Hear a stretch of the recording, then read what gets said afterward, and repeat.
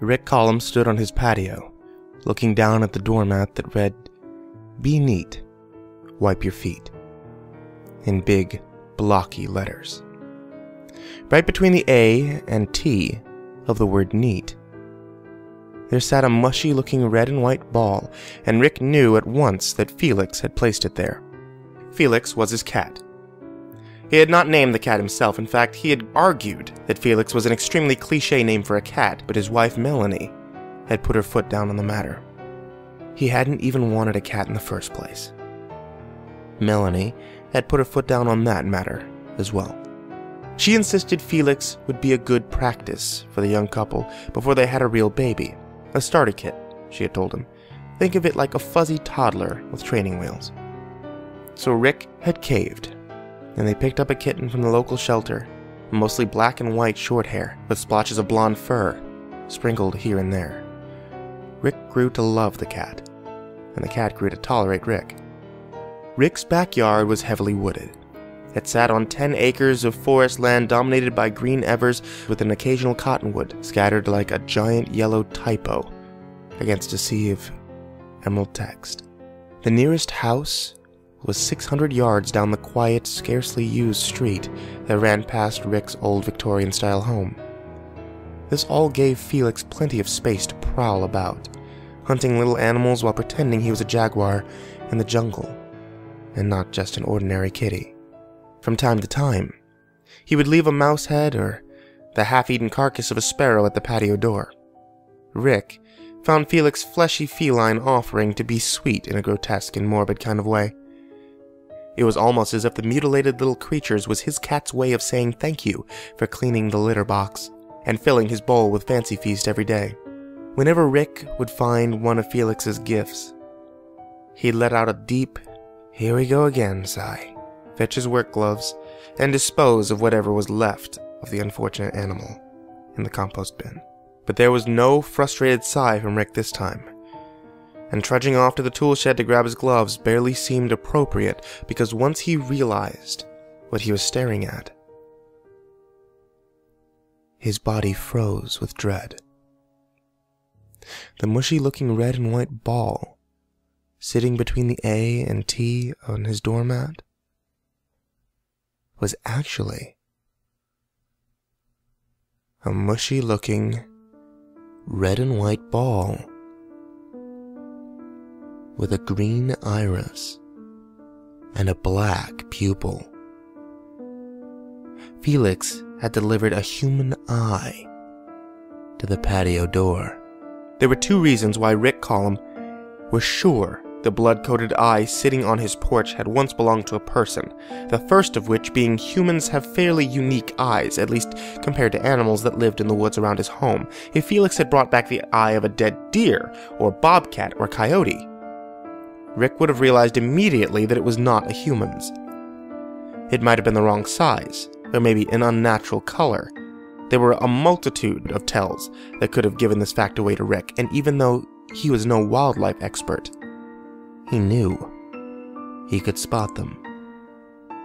The second reason why he was sure the eye once belonged to a person was because he thought he recognized it. It looked just like Melanie's. And, Rick surmised, the chances were, more than likely, that it was hers. It wouldn't have been hard for Felix to find her corpse during one of his backyard jungle cat prowls, chewing it from her face, and bringing it back to the house. After all, Rick had slit her throat and dragged her body into the woods just 2 days prior. He believed that his mind had temporarily cracked the day he tossed her down in the snow, next to the blue tarped stack of firewood in the backyard, and ground the serrated edge of his handsaw across the front of her throat. For Rick, going crazy hadn't been an instantaneous thing. It had taken weeks, perhaps even months for him to reach that point. Sleepless nights dominated by angst-filled internal dialogues had warped his thoughts. Lurid red daydreams had beaten down his psyche. He was as mad as a loon when he murdered his wife, but the moment her blood trickled to the ground, mixing in with the slush like a cherry-flavored snow cone, he felt his sanity miraculously return. He had stood over her dead body that afternoon, fingers shaking not from the chill of the sharp winter air, but from shock. Taken aback with himself, yet remarkably clear-minded for the first time in ages. Minutes later, he was lugging Melanie by her ankles through the forest behind their home. He stopped randomly at a quarter-mile into the labyrinth of Christmas trees, left her body at the base of a Douglas fir, and started back towards the house. Now, 2 days later, she had returned. At least, part of her, anyway.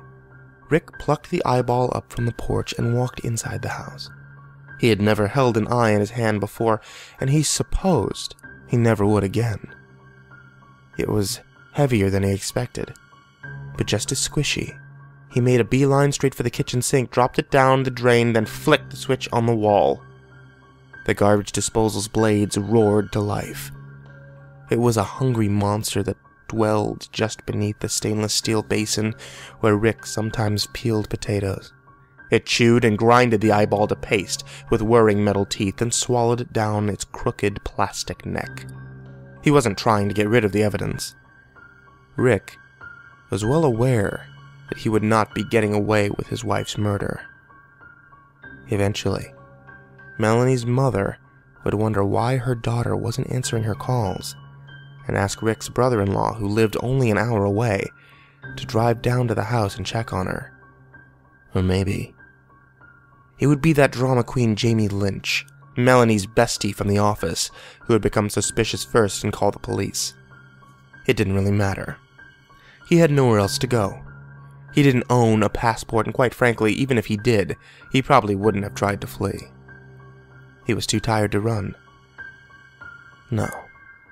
No, Rick was going to pay for his crime. He had accepted that.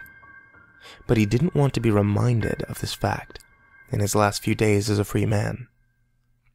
All he wanted to do was pet Felix and watch sports on the couch. He flicked off the garbage disposal switch, and the monster beneath the sink went to sleep. Rick marched back across the house until he reached the oak-trimmed glass door that opened up to his patio. He tugged at the handle, cracking the door. An icy winter air invited itself into his living room. Rick stepped outside to see if Felix was around, but the kitty was nowhere in sight. He called out his name a couple of times and even contemplated looking for him, but decided to retreat to the warmth of his heated home and make dinner instead. Felix would come back when he was good and ready. Sometimes his jungle prowls lasted all night. Besides, it was getting dark, and he had a hankering for spaghetti. The following morning, Rick trudged downstairs in his PJs and brewed some coffee. Once it was hot and ready, he poured himself a cup, stirred in a teaspoon of sugar, then slogged sleepily through the living room as he sipped it. He stopped once he reached the patio door and peered through the glass to see if Felix was waiting on the porch to be let in. He was not. However, he did see something else sitting on the patio. It looked like uncooked bacon, smothered in watery ketchup, and he hoped, as ridiculous as the idea sounded in his head, that it was. Though deep down, he knew this was not the case. Rick opened the door and strode outside to investigate. The wooden porch burned cold against his warm, naked feet. He bent down and picked up the fleshy thing between his finger and thumb. It was part of an ear. A sick feeling crept into his stomach, where it mingled with coffee and last night's spaghetti. Without a moment of hesitation, Rick rushed back inside and trotted into the kitchen, taking care not to spill from his mug, then fed the chunk of ear to the monster that lived beneath the sink. Rick would feed that monster the spaghetti from his stomach as well. 1 hot shower, 2 bouts of vomiting, and 3 swigs of Pepto-Bismol later, Rick was trekking through the woods trying to find the spot that he had left his wife's body. He needed to see Melanie in order to confirm that it was indeed her body parts that had been turning up at his patio door. He was bundled up in a puffy North Face jacket that had fit him better when he was 20 pounds heavier. On his head, he wore an ugly knitted cap with an orange puffball at the top, and draped around his face was a Christmas-themed scarf that had cutesy pictures of elves embroidered into it. Mismatched mittens protected his hands from the biting cold, and baggy ski pants sagged awkwardly off of his rear, as if he were auditioning for a part in a stage production of Christmas with the Crips, a holiday trap boy musical. Melanie had purchased most of the clothes he was wearing. When she was alive, Rick rarely had a say when it came to his wardrobe. It had become commonplace for her to lay his outfit for the day on the bed by the time he came out of the shower every morning. Now that she was dead, he realized he'd forgotten how to dress himself, or maybe he just didn't care. What did it matter anyway? Soon enough, he'd be sporting a prison jumpsuit, probably for the rest of his life. The sun was out that morning, shining bright and ironic in the freezing winter snow. Snow crunched loudly beneath his boots, and birds in the trees above his head sang songs about a man who murdered his wife with a handsaw. Rick spotted Melanie's corpse 50 feet ahead of him. She was still lying at the base of the tree exactly like he left her, dead and nearly headless. The closer he got, the more he regretted setting off to find her. He wondered if it would be better or worse to see her face sans eyes or ears or whatever else Felix had managed to gnaw off. On one hand, such a sight might give him some macabre sense of closure. On the other, Rick didn't get the chance to finish his thought. Another one had bulldozed its way into his head, bullying the other one to the back of his mind. The new thought was, Jesus Christ! He was close enough to touch Melanie's body now. Her throat had lolled back unnaturally, and the open gash in the front of it made her look like a human Pez dispenser. Her skin was black and blue, frostbitten from the cold, but her face was still intact, even more so than he had expected it to be. She was not missing an ear, nor was she missing an eye. She was, however, missing the 8.5-month-old fetus that had been gestating in her uterus when Rick sawed her throat in half earlier that week. The jacket Melanie was wearing had been torn to shreds. Her sweater underneath was but a web of tatters, cotton ribbons. Melanie's swollen stomach splayed open as if a hand grenade had went off inside it. Felix had not been the one to dissect her. It would have been impossible for a house cat to do such a thing, no. Some other animal had gotten to Rick's wife. Wolves or coyotes, he assumed. The baby she was carrying was gone, most likely dragged off and devoured by the scavengers of the forest. Rick then came to the realization that the body parts he found in his patio had belonged to his unborn son, and not his wife. He had green eyes, just like Melanie. The words cemented themselves in his mind. Rick doubled over and began to heave. There was no spaghetti dinner this time. He had given it all to the monster beneath the kitchen sink. The only thing that came out was Pepto-Bismol. It tasted the same going up as it did going down, and it turned the snow at his feet bright pink. The baby was the reason he killed his wife. During the last couple of years of their marriage, Rick had grown to hate Melanie. He was working up the nerve to leave her before she announced her pregnancy to him. It came as a terrible surprise. Melanie was supposed to be on birth control at the time. She told him the child had been a gift from God, which Rick found strange since he had never known her to be the religious type. He suspected she secretly stopped taking her pill. Rick urged her to get an abortion, but she had made up her mind. She would be having their baby, with or without his blessing. This was yet another matter Melanie had put her foot down on.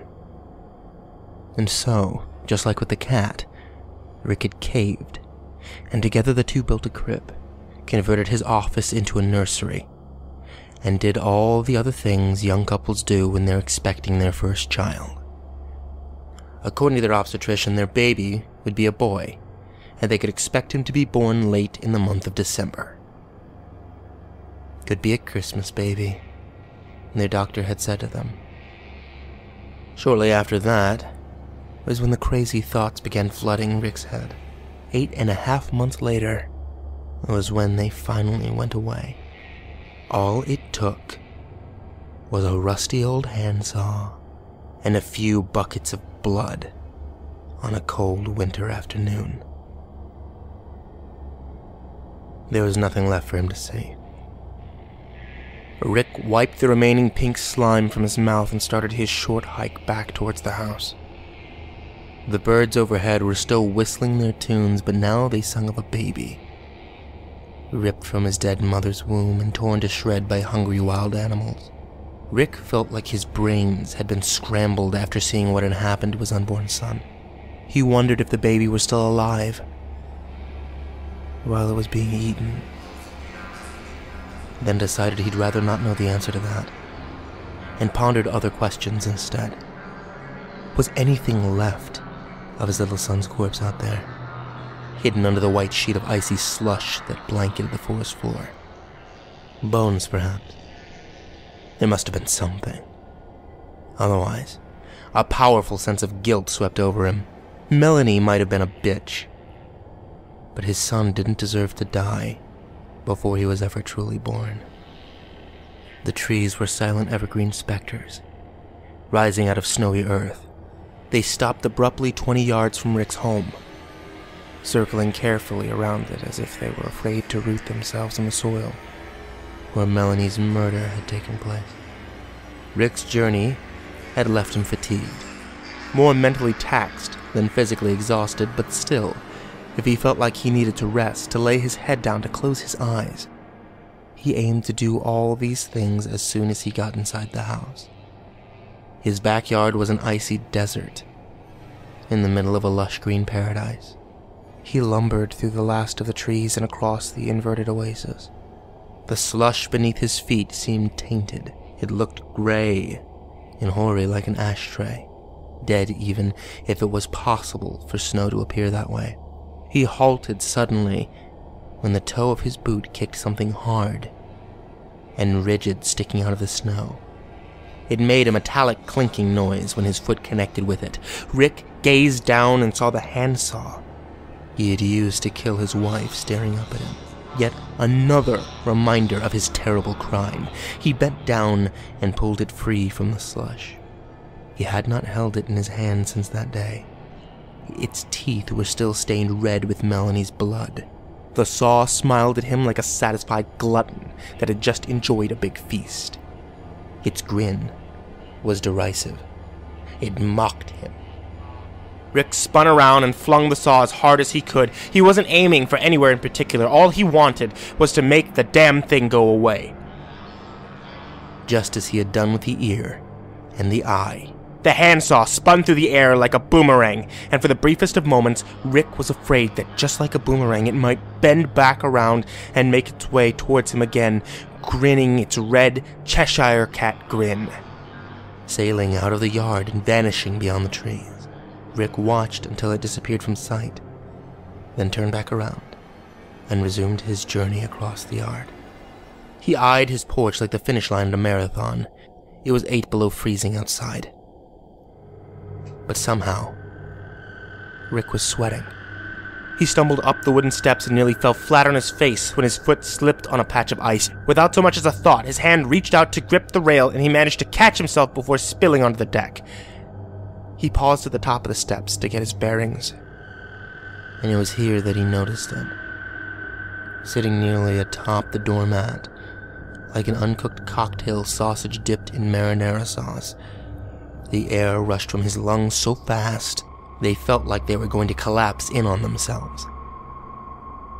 He was looking at a human finger, and this time He was sure that it did not belong to his dead wife or his unborn son. The severed digit was too big to be a baby's and too masculine to have belonged to Melanie. It was thick and stubby and a little bit hairy. It had a cracked yellow nail at one end, and at the other, it was bleeding onto his doormat. The sight of it evoked a strong sense of disgust in Rick. Worse than the other body parts he had found on his patio, worse than the saw with the crimson grin, worse even than his wife laying in the snow with her Pez dispenser neck and a belly like a lunar crater. Perhaps it was the uncertainty that revolted him so much. There were no tracks in the snow around his patio. Where had the finger come from? Who had it belonged to? Were there other bodies out in the woods? If so, how did they die? Rick darted towards the finger and snatched it off the doormat. He needed it off his deck. He reared his arm back and chucked it as hard as he could towards the trees. It twirled end over end through the air before spiking itself, nail side up, in the snow like a lawn dart, a few feet from the place Melanie had taken her last desperate breaths. It hadn't made it to the forest like the handsaw had. Now the finger was sitting upright in the middle of his yard, like a miniature monument. Rick stared at it for a moment, contemplating whether or not to walk out across the slush and try again. He decided to let the finger stand in peace. It was supposed to snow later that afternoon. Fresh powder would have it covered up by the evening. He called out for Felix, but the cat did not appear when he shouted his name. Defeated, Rick withdrew back inside of his living room, then plopped himself down on the couch. He had only been awake for a couple of hours, but he was wiped. His eyelids were becoming heavy and he could feel himself drifting to sleep. But before the dreams took over, his mind conjured up one more thought, something he had not yet considered. The eyeball, the ear, and now the finger were all relatively fresh when he found them on the porch. The weather outside was below freezing. Exposure for only an hour at that kind of temperature would have been enough to freeze flesh solid, the way he remembered it. The eye had been squishy when he held it in his hand. The ear had been warm to the touch, and the finger was still bleeding when he came upon it. It was an utterly insane conclusion to draw, but this sudden epiphany could only mean the body parts he had been finding were being delivered to his porch just minutes before he arrived. Sleep was beginning to overpower him. But a final, groggy thought popped inside his head before he faded to black. And it would lead to a frightful dream during his nap. But he wouldn't remember any of it by the time he woke up. Someone else is out there. The first thing Rick expected to see when he woke up was the finger he had spiked into the snow, standing like a loyal Soviet soldier guarding the entrance of an underground bunker somewhere along the Siberian tundra. The finger was still there. However, there was something else much more prominent that caught his attention first. A black, white, and blonde ball of fur was curled up at the patio door. Rick sprung to his feet at the sight of it. His cat was home. He zipped across the living room in a flash and jerked open the door in the same perfunctory manner Kramer might have entered Jerry's apartment in Seinfeld. But the second he got a clear look at his kitty, he knew that something was very wrong. The black, white, and blonde ball of fur curled up at the patio door was actually a black, white, blonde, and red ball of fur. And it wasn't moving. Felix was dead. Just as dead as his wife, dead as the gray, ashy slush that caked the ground in Rick's backyard. Felix's body was twisted and coiled as if someone had wrung him out like a wet towel. Blood oozed like strawberry syrup from his mouth and eyes. Rick wanted to cry, but couldn't. Maybe the snow had frozen his tear ducts. More than likely, it was the fear swelling inside him that had put a stop to the tears. He was no longer in denial. It hadn't been Felix or any other animal that was leaving body parts on his patio. He was indeed being stalked. Rick took off his glove and touched a hand to Felix's fur. His body was still warm. The cat had just been killed. It couldn't have been more than 20 minutes before he woke up. A bizarre sense of frustration swept through him that bastard had gone too far. Rick's hands were quaking. He clenched his fists to regain control of them. He almost screamed out at the trees where he assumed his stalker was watching him, but he stopped himself. Rick had always been a level-headed guy and almost never let his anger get the better of him. That is, when he wasn't hearing voices telling him to kill his wife. Rick scooped the poor cat up off the porch and carried him out into the middle of the yard. It was here that he would dig Felix's grave. He grabbed a shovel from the tool shed and went to work. The finger stood a few feet away from the plot as Rick began to dig, the sole mourner at the unfortunate kitty's funeral. The digging was more for Rick than it was for Felix. He always had an easier time thinking when he was doing some kind of yard work. His stalker was no doubt watching him while he buried his cat. Rick didn't know why he was being tormented. He suspected it was some perverted form of payback for what he did to his wife. He thought of Melanie again. Then, oh God, the baby. Maybe it wasn't animals at all that removed his son from her stomach. Maybe it had been the stalker. Yes, that was it. The freak had removed Rick's son from his dead wife's stomach before he died inside her, and now, for whatever reason, he was trying to drive Rick mad. The only thing he couldn't place was where the body parts had been coming from. It didn't matter. He knew now what he had to do. If his son was alive, he was going to rescue him from whoever this sicko was. After that, he would call the police. The baby would most likely be handed over to Melanie's mother while Rick was in prison. She was well-to-do, and not that old. The boy would have a good life. It wouldn't absolve Rick of his sins, but at least he could do something good with his last few hours as a free man. Rick scooped the last bit of dirt on top of Felix's grave and patted it down with the back of his shovel. He tossed it to the ground, then whirled around to face the trees. They didn't look like silent specters anymore. He felt like the captain of a ship, and his crew of tall, wooden giants had just surrounded him after declaring mutiny. "I know you're out there," Rick said. There was an air of false bravado in his voice. Deep down, he was terrified. He pointed to the living room. "I'll be waiting right there, on my couch. If you have any balls, you'll bring my son. We could finish this.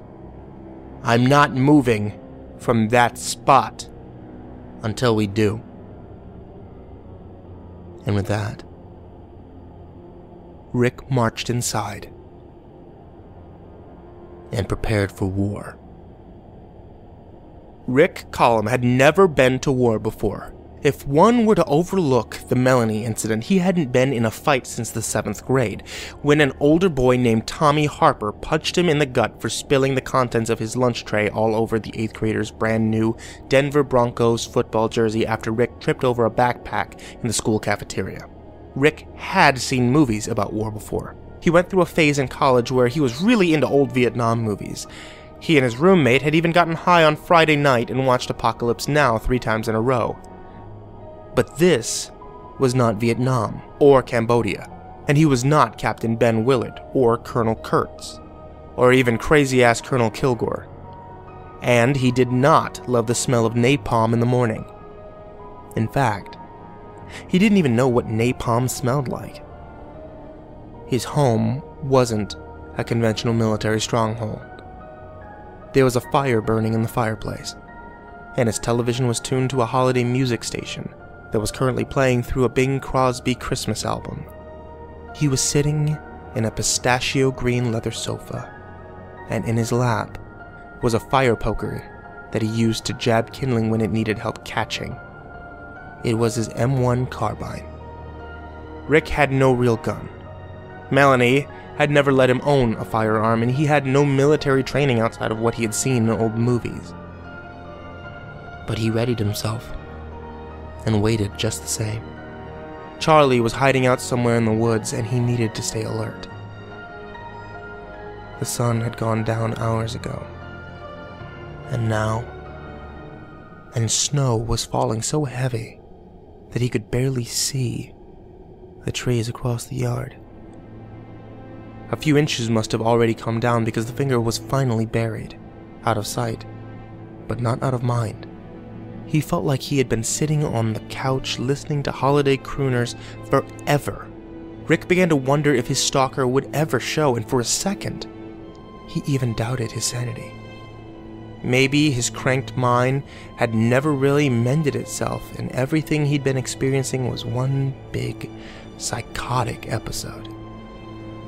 That theory didn't last too long, though. It melted away like a dead man's presence in a world that's ever moving, always forgetting. He was sane, all right. Rick saw it appear in the darkness. His eyes could just barely make it out. But there was definitely something outside. Or someone, rather, standing at the edge of his yard, where the tree line began. The figure of a man. The man stood statuesque, as if completely oblivious to the snowstorm that was rolling in. Rick squinted, trying to make out his features, but the yard was dark, and the figure was just a black silhouette against a white backdrop. There was no denying what he was seeing. His stalker had arrived. Rick leaned forward in his seat, gripping the brass handle of the fireplace poker tight. He tried to swallow, but his mouth was dry. There was something off about the man's figure. It gave him a bad vibe. The man had an object in his hand, but Rick couldn't tell what it was. Something appeared to be dangling from his torso. Perhaps a rope of some kind. It reached all the way to the ground, and there was no sign of the baby. Rick's heart sank a little in his chest. He had been so certain the stalker would show up with his child. The figure began to move across the yard, and as it did, its shape grew larger and clearer. By the time the stalker reached Felix's grave, he could tell he was dealing with a very large man. From the look of it, the figure was easily 6'5" and over 250 pounds. He had a body that would dwarf Rick's much smaller frame. Closer the big man advanced, and his features began to take shape. Rick could now see that his pursuer wasn't wearing any clothes. It was both ridiculous and terrifying to see the massive naked man striding through the snow towards his house. In his hand was the saw Rick had flung into the woods earlier that day. The damn thing was still grinning red. Bill Crosby's smooth baritone voice was flowing out of the television speakers. He was singing of sleigh bells and treetops and snow. The song was White Christmas. The giant naked man was standing at the base of the patio steps, and now his features were as clear as day. The sight made Rick stand up involuntarily. He knew where the man had been getting the body parts. Himself One of his eyes appeared to be missing from his face, and it looked as if his ear had been torn off the side of his head. Yet the most maddening thing about the man's face was how hauntingly familiar it was. Rick was sure he had never met this man before. There was no way he would have forgotten him if he had, but he knew his face. Somehow, he knew it. The man stomped up the porch's wooden steps, his footsteps rattling the deck. He was built like an NFL linebacker, tall, wide, and sturdy, his big muscles hidden by a generous layer of fat. He reached the top of the deck, and Rick lowered his poker towards him as if he were an Aztec warrior wielding a spear. The glass patio door was the only thing separating the two. There was still something hanging from the man's torso. It dragged across the deck as he moved towards the door. It was not a rope as Rick had originally thought. No, it was pink and fleshy, and it protruded from the man's doughy stomach like a growth. Wait. Rick couldn't believe what he was seeing. Was that an... There was no more time to finish his thought. The patio door swung open. In rushed a gust of icy air, but the cold was not the only thing that entered Rick's living room. His stalker was now only a few feet away from him.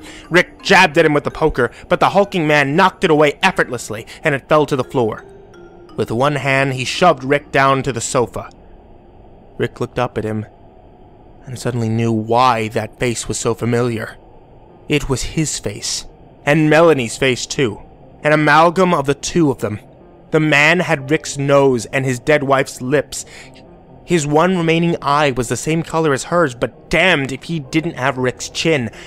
He glanced again at that fleshy rope hanging from his attacker's stomach right where his belly button should be, a rope that had once been connected to Melanie's womb. And so he understood. The stalker had brought his son after all. The man wrapped a four-fingered hand around Rick's face and scowled at him. Rick was sure he would have cursed him if he could talk, but unborn babies don't know how to speak the English language. A few days ago, his son had been in Melanie's belly. Now he was a massive man with a mutilated face that was about to punish his father for selfishly ending his life before it had a chance to begin. He raised the saw to Rick's neck. Rick didn't feel the need to question how what was happening was even possible.